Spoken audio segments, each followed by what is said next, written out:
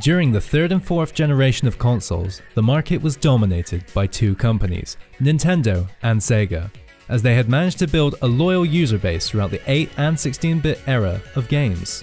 However, the home console market was about to undergo a massive shift, as the next generation would be the first built from the ground up for true 3D gaming.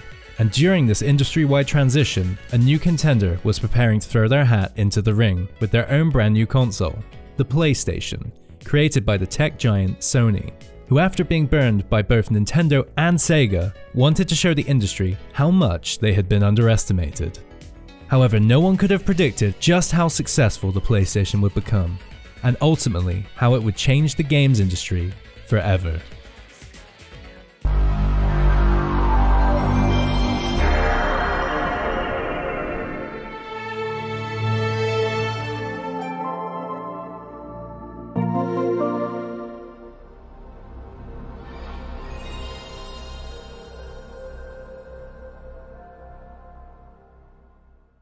During the fourth generation of consoles, Nintendo and Sega were competing for market dominance after both their 16-bit machines managed to sell successfully. However, there was a bitter debate amongst gamers about which console was superior. The Sega Mega Drive, or Genesis as it's known in America, touted a faster CPU clock speed as one of its unique selling points. However, while the Super Nintendo CPU was slower, it had a host of other features to help it stand apart from the competition. Its higher resolution, wider color range, Super FX chip, and Mode 7 graphics scaler all made a good case for Nintendo's superiority. However, there was one area where Nintendo's lead was irrefutable: its sound. The earlier generation of consoles had gotten by with more basic audio processing.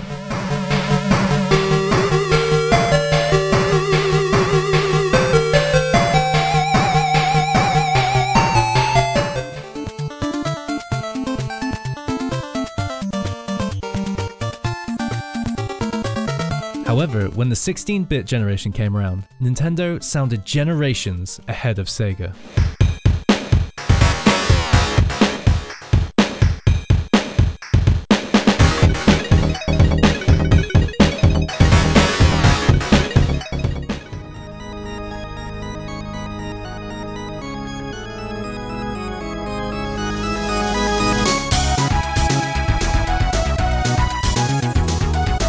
The Mega Drive had its own distinctive sound, which was a bit more tinny and harsh when compared to the smooth dynamic sounds of the Super Nintendo, which had 8 times the audio RAM and 2 extra channels when compared to the Mega Drive. This was all thanks to the SMP chip, designed and produced by Sony, but more specifically by Ken Kutaragi, who worked in Sony's research and development labs. Kutaragi was responsible for Sony and Nintendo forming this working relationship, as he saw the potential of the medium and jumped at the chance to work with Nintendo, despite the fact that Sony was keen to stay out of the games industry. Sony was well known for creating high-end consumer electronics, such as televisions, radios, home stereos, and the innovative personal cassette player, the Walkman. Sony feared that working on a games console could damage their reputation, as the games industry was still relatively new and many saw it as a children's toy and a passing fad. Sony's aversion to gaming was so strong that Kutaragi allegedly brokered the deal and developed the chip in secret, and when his superiors discovered what he'd been working on, they were furious. However, Kutaragi convinced them to allow the deal to continue, as a good working relationship with the games companies such as Nintendo could be useful in the future, and Nintendo had been very impressed with their work so far. So the two companies struck a deal. Nintendo would use Sony's audio chip, and Sony would be able to develop a disc-based add-on for the Super Nintendo, dubbed the SNES CD, similar in concept to the Famicom Disk System, previously produced by Nintendo. In addition to the add-on, Sony would also be allowed to produce a standalone console that would be compatible with Super Nintendo cartridges and also be able to play compact discs, a format that Sony had co-created with Philips in 1982 that offered much greater storage capacity and higher fidelity audio. This standalone console was dubbed the PlayStation and would serve as a starting point for Sony entering into the gaming industry. Kutaragi wanted to expand Nintendo's popular Super Nintendo console with a CD drive add-on, boosting the system with significant processing power and speed, as well as superior sound and storage. After the launch of the Super Nintendo, development on the SNES CD and the PlayStation began. However, during negotiations, friction between Nintendo and Sony started to arise, as Nintendo was incredibly concerned about piracy and wanted the Super CD to have its own proprietary format, the Super Disc, rather than a standard CD-ROM. The Super Disc was designed to be a smaller mini-disc within a plastic housing, which featured a region lockout chip on the disc, making it incredibly difficult to replicate, compared to standard CDs, as rewritable CDs and CD burners were becoming more widely available. However, Sony was keen not to go down this route and proposed instead putting the lockout feature on the disk drive itself, but Nintendo refused to compromise on the issue. As negotiations continued, the relationship between the two companies became strained over time, which would only get worse when Nintendo would discover that Sony had an ace up their sleeve, an ace that Nintendo itself had inadvertently given them. During the initial negotiations back in 1988, Nintendo had agreed to give Sony the right to license all games for the Super CD, effectively giving Sony every penny that would be made off of any game released for the add-on. Somehow, Nintendo had slipped up. As the deal stood, Nintendo would only make money from the sales of the hardware itself, while Sony would see continual income from all CD-based games, whilst building their own PlayStation brand off the back of the Super Nintendo. When they eventually realized how much this deal was tipped in the favor of Sony, they knew something would have to be done, and quickly, as at the Consumer Electronics Show 1991, Sony announced their new console to the public, and laid out their plans for the PlayStation system, announcing that they would license it broadly to the software and game development industry, making it a much more accessible platform to release games on, maximizing their potential profits. Nintendo was keen to break out of this deal with Sony as soon as possible, so the following day at CES, they announced that they had decided to partner with Philips, the developers of the CDI, to develop their CD-based add-on instead of Sony. And also as part of the deal, some of Nintendo's original IPs would be allowed to appear on the Philips CDI. You're pretty good. Here. Thanks. When Nintendo was questioned about backing out of their original deal with Sony, they commented, "Our engineers reached the conclusion that from a technical standpoint, it was better for Nintendo to work with Philips." Despite the threat of lawsuits, Nintendo insisted the Philips deal was moving forward and that it didn't affect Sony's plans for the Super Nintendo PlayStation. Outraged, Sony's executives decided not to back out of the project and push forward.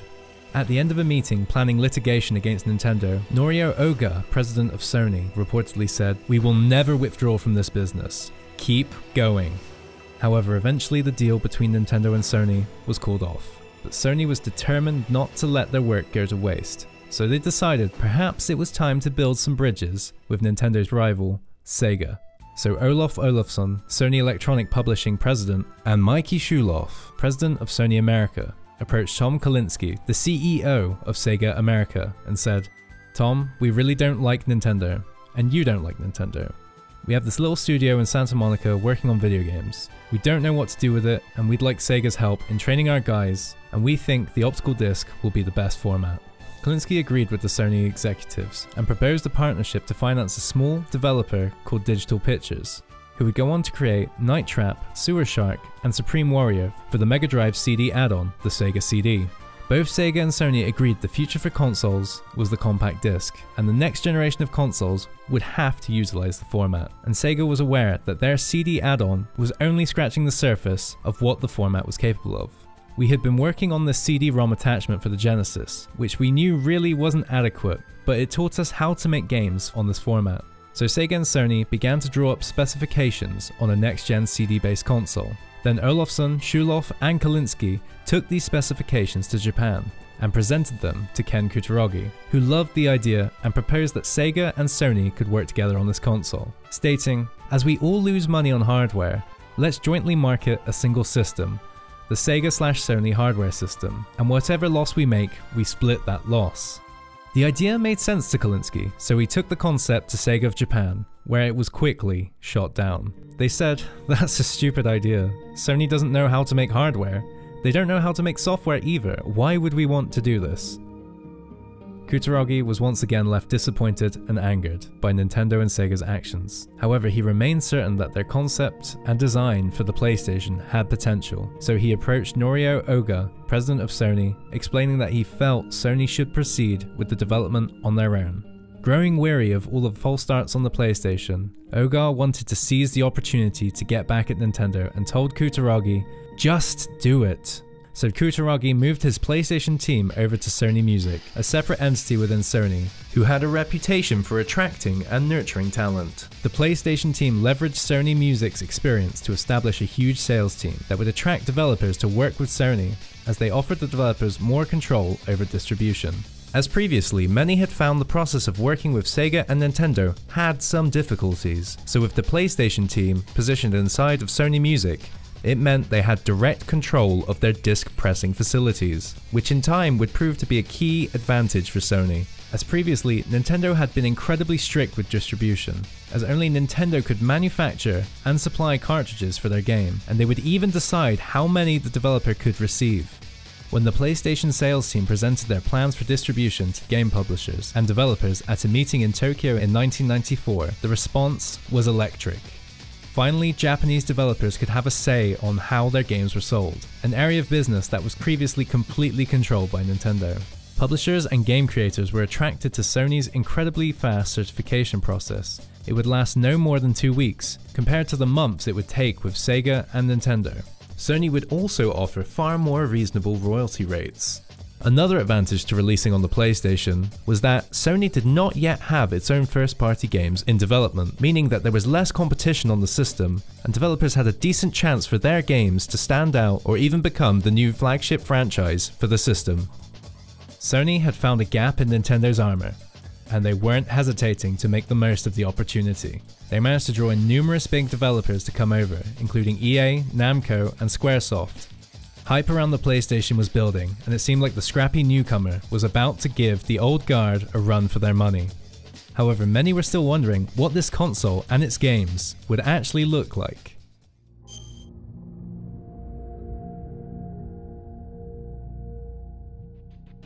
The console itself was built with a minimalist design that didn't look out of place next to Sony's premium consumer electronics.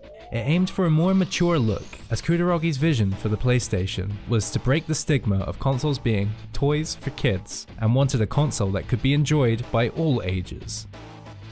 The controller was designed to be accessible and familiar to players, building on the standard conventions that players had become accustomed to, whilst also having its own personality. Its primary influence was the SNES controller. The Super NES was a huge hit at the time, and naturally we wanted SNES gamers to upgrade to our system. That's why the management department didn't want the controller to be a radical departure. They said it had to be a standard type of design, or gamers wouldn't accept it. Both have 4 face buttons, start, select, and a D-pad. However, the PlayStation added 2 additional shoulder buttons. Also, the design team decided to change the lettered buttons popularized by Nintendo and opted to instead use symbols that would more easily translate across languages, and each symbol had an intended use. We wanted something simple to remember, which is why we went with icons or symbols. I gave each symbol a meaning and a color. The triangle refers to viewpoint. I had it represent one's head or direction, and made it green. Square refers to a piece of paper. I had it to represent menus or documents, and made it pink. The circle and X represent yes or no decision making. I made them red and blue respectively. When the PlayStation's capabilities were first shown to the public, it wowed the industry with its live 3D rendering capabilities, perhaps most famously its T-Rex demo that featured a detailed model of a T-Rex that could be rotated and controlled. When developing the PlayStation, Kutaragi was aiming to balance the conflicting goals of high performance, low cost, and being easy to program for. Whilst the Sega Saturn was on paper the more powerful console, and was capable of some impressive visuals, the system's architecture was overly complex and hard to develop for, so the PlayStation opted for simplicity, making it easier for developers to optimize their games, often resulting in the PlayStation version being superior. The PlayStation 1 featured a 32-bit single-core CPU running at 33 MHz. Within the CPU, there are additional coprocessors, such as the Geometry Transform Engine, that would handle vector math instructions used for 3D graphics. The Motion Decoder, or MDEC, enables full-screen, high-quality FMV playback, and is responsible for decompressing images and video into VRAM.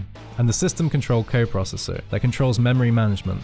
The system also had 2 MB of RAM and a 32-bit GPU with 1 MB of dedicated video RAM, which was capable of outputting a maximum resolution of 480i.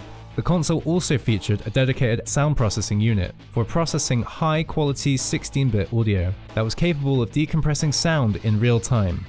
It also featured an optical disc drive that was capable of playing audio CDs as well as PlayStation game discs that could store up to 650 megabytes of data, which was a massive upgrade over the typical cartridge size, allowing more space for higher quality audio and full motion video.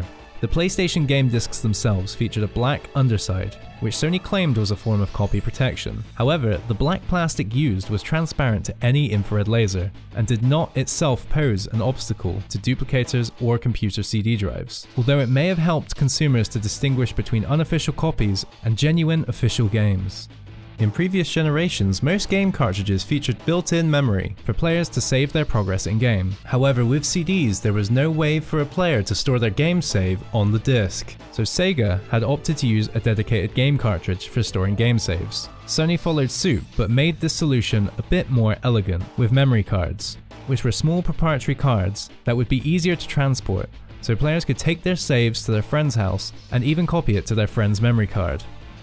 Nintendo and Sega had a huge share of the gaming market, and die-hard fans were eagerly awaiting their 3D console debut. So Sony was doing their best to turn heads and win over consumers and developers.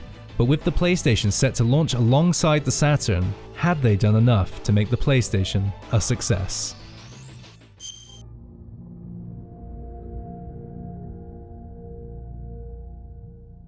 The PlayStation launched first in Japan on December 3rd, 1994, to much anticipation. However, there was still some concern internally about how the console might perform, as it was releasing just 1 week after the highly anticipated Sega Saturn, which was launching with the impressive console port of Virtua Fighter as an exclusive, which had proved to be a massive success, selling out of their stock of 200,000 consoles on its first day. Sony was still nervous about how their first game console would be received, so in a bid to distance themselves from the console, Sony sent notices to the marketing teams insisting that the console was referred to as PlayStation and not Sony PlayStation, a clear distancing of the two brands in case the launch was to fail. However, even after the successful launch of the Saturn, the PlayStation hype managed to endure, as Sony had made the decision to price the PlayStation incredibly competitively, launching at a lower price of 39,800 yen, in comparison to the Saturn's 44,800 yen. The PlayStation also boasted more games available at launch, including the visually stunning Ridge Racer, and when the PlayStation's launch came around, it was a huge success, as there were queues of fans waiting for their chance to get their hands on Sony's first console on day one, and by the end of the day, they had sold an impressive 100,000 PlayStations. By the end of 1994, the Saturn was leading in sales, with 500,000 consoles sold. However, the PlayStation was managing to keep pace with 300,000 units sold. And the race was far from over, as both companies were now setting their sights on the West. And with no sign of Nintendo launching their next generation console, the market was wide open for both PlayStation and Saturn to establish a lead. Sony did not want to let this opportunity go to waste, so they hired an industry veteran, Steve Race, a former Sega and Nintendo executive who was known for his aggressive business tactics, to lead Sony's Western marketing push. Sega, however, was now wary of the success that Sony had already seen in Japan, and wanted to move quickly to try and take the sales lead in the West. So on May 11th, E3 of '95 took place, and Sega announced that they had secretly shipped Saturns to retailers across the US, and they would be available to buy that very same day, at the price of $399, an incredibly aggressive price point, as consoles generally have been sold for more premium prices in the West. The pressure was now on for Sony. Sega had done everything to try and steal the newcomers' thunder, and now many were unsure if Sony would even be able to match Sega's price in the US. As in Japan, the PlayStation's lower cost meant that the system actually was sold at a loss to Sony. The next day, all eyes were on Sony as they took to the stage. They started with a video showing the company's various achievements and proudly announcing their entry into the games industry. However, things would quickly grind to a halt as it was followed up with a long-winded and uninspired slideshow presentation that didn't excite the audience too much. All authorized worldwide operations for Sony businesses include Sony Computer Entertainment of America, Sony Computer Entertainment of Europe, Sony InnoSoft, and Sony Psygnosis. He also oversees sales and marketing operations for Sony's CD-ROM manufacturing business. Many wondered why, after the Saturn's impressive showing, Sony would be so content to seemingly waste people's time. However, it would quickly become clear that Sony had been planning something. and they were about to play their hand as Steve Race took to the stage for an announcement that would change everything. $2.99.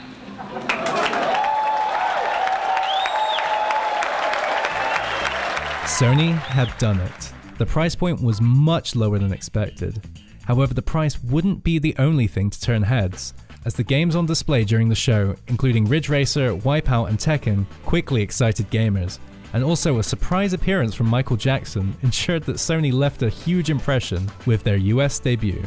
Although many expected Sega to have an aggressive lead following their surprise early launch, it ultimately left them at a massive disadvantage, as the system only had 6 games at launch, and Virtua Fighter was not very popular in the West.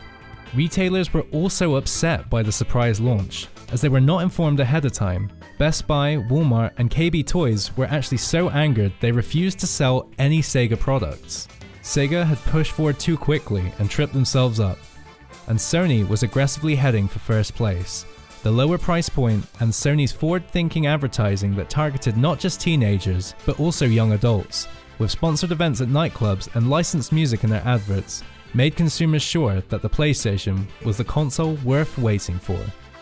And when it launched on September 9th, 1995, retailers reported that they didn't have enough stock to keep up with demand. There were over 100,000 pre-orders placed for the PlayStation and 12 games available by the time of its American launch, which was far more appealing in comparison to Saturn's 6 launch titles.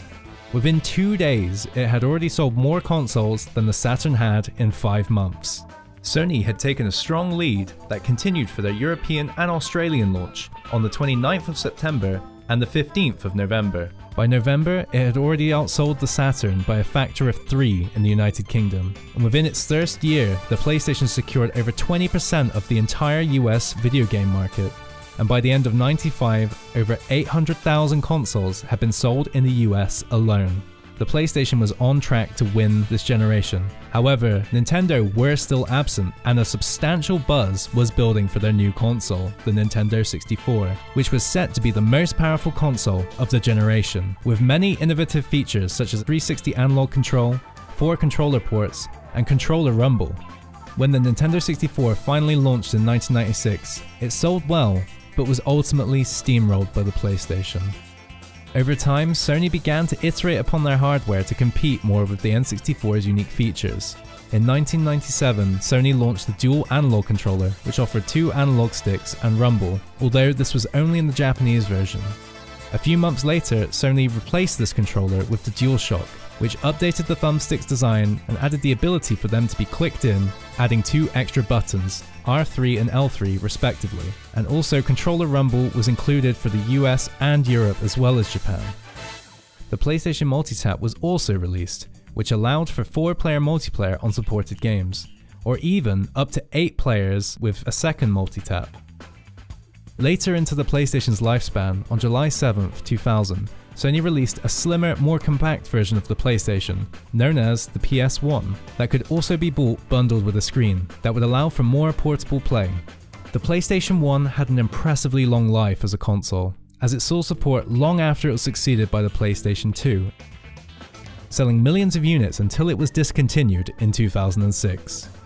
The PlayStation absolutely dominated the 5th generation of consoles, shipping a massive 102.49 million units. And to date, the PlayStation 1 is the 5th best-selling console of all time. Whilst the hardware and pricing was a huge part of the console's success, ultimately a console is defined by its games.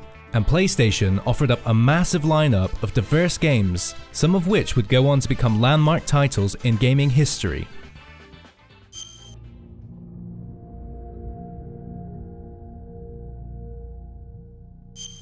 Due to Sony's forward-thinking licensing, the console proved incredibly popular with developers. So popular, in fact, that over 7,918 games were released for the console during its lifespan, with a cumulative sales of 962 million units.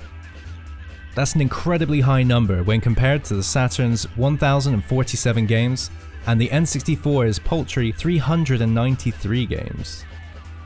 Looking at the top selling games for the PlayStation, you can see a diverse range of genres, and many popular series which started or gained their popularity on the PlayStation 1, which are a staple in the industry even to this day.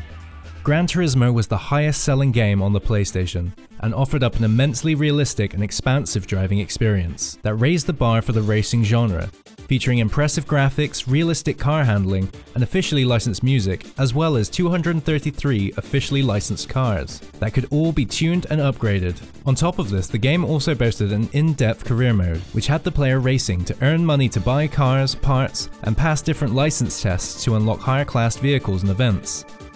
Gran Turismo also saw a sequel with Gran Turismo 2, which continued to add to the series and also sold incredibly well, being the third highest selling game on the system. Squaresoft was also drawn to the PlayStation, bringing the previously Nintendo exclusive Final Fantasy to release on the PlayStation, beginning with the massively acclaimed Final Fantasy VII, which has been credited with popularizing the role-playing genre in the US and Europe, thanks to its impressive scale, cinematic cutscenes, immersive narrative, and well-developed characters. The impact of Final Fantasy VII was massive, and many still to this day consider it to be one of, if not the best games ever released. It went on to be the second highest selling title on the PlayStation, and the next games in the series, Final Fantasy VIII and IX, also sold incredibly well, becoming the 4th and 15th best selling games as well. Konami also opted to support the PlayStation, and in doing so managed to bring one of the most forward-thinking and iconic games of the 90s to fruition, with the third title in the Metal Gear series, Metal Gear Solid, created by the visionary game director Hideo Kojima. MGS is a stealth game heavily inspired by Kojima's love of Western cinema. The story tells a deep narrative which sees the player entangled in a web of military and political conspiracy, involving unique and well-developed characters, all shown with an incredibly cinematic flair that really hadn't been seen in gaming before. The game also featured a number of unique mechanics and systems that were incredibly ahead of their time, such as enemies in-game reacting to sounds and environmental cues, such as following the character's footprints. Although previous games in the series had sold well, it was this third entry that would make the series popular in the West, and would also be credited with popularizing the stealth genre, as the game received industry-wide acclaim, with many stating it was one of the best games ever released. Metal Gear Solid went on to become the 12th best-selling game on the PlayStation, and a landmark achievement in gaming. Early on in the PlayStation's development, they attracted arcade giant Namco, who in turn brought impressive ports of their arcade hits, such as Ridge Racer, to the PlayStation, which managed to turn heads at the console's launch and would ultimately sell incredibly well, and go on to have 4 games released for the PlayStation. Also, Namco ported their light gun shooters Time Crisis and Point Blank to the PlayStation, as well as their 3D arcade fighter Tekken, which received a near flawless port to the PlayStation, and would go on to see 3 games released on the PS1, each one adding more fighters and further refining its gameplay and style. The home console versions of Tekken would feature more content than its arcade counterparts, with console exclusive characters and modes. At the release of Tekken 3, it was showered with praise, receiving many near-perfect scores. It went on to become the most popular fighting game on the system, and is still considered to be one of the best fighting games of all time. Overall, the PlayStation had an incredible amount of varied titles that helped the console appeal to a wider demographic, with fast-paced arcade racers like the Wipeout series, mascot platformers like Crash Bandicoot and Spyro, as well as games that were aimed at more mature audiences, such as the wildly successful Tomb Raider series, or even Resident Evil, which popularized the survival horror genre. The PlayStation truly offered something for everyone, and in this list we've barely scratched the surface of some of the best titles and cult classics for the system. The PlayStation changed the gaming industry almost overnight. After being passed over by both Nintendo and Sega, Sony managed to defy expectations and become the biggest company in gaming with just one console. Sega were on the ropes, and Nintendo had been dealt a huge blow. 3D gaming had truly arrived on home consoles. Technology was improving quicker than ever before, so now everyone was looking to see what was next for Sony. Was the PlayStation just beginner's luck? Or could Sony make lightning strike twice?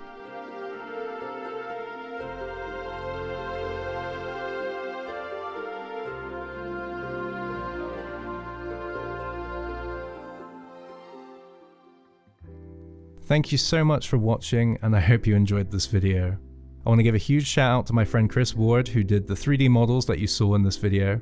He's a fantastic artist, and it's been really fun working with 3D models, and I think it's added an extra level to this video that I wouldn't have been able to do on my own. So thanks so much to him. And I want to say thank you to any of my subscribers who might have been waiting for this video. I know it's been a long time since I uploaded, but this year has been a bit crazy, and I stopped working freelance earlier this year and started a full-time position, which meant I didn't have as much time to edit as I did before. And for anyone who's been waiting for the next Smash video, I want to thank you for your patience, but the next video is most definitely Smash 4. And then possibly after that, hopefully Smash Bros. Ultimate, if all the DLC is out. We'll see what state the game's in at that point. But I want to thank you so much once again for watching. If you'd like to see more and you're not subscribed already, please hit the subscribe button. If you drop the video a like, it really does help this to get recommended to other people who might enjoy it. Once again, thank you so much, and I'll see you guys in the next video.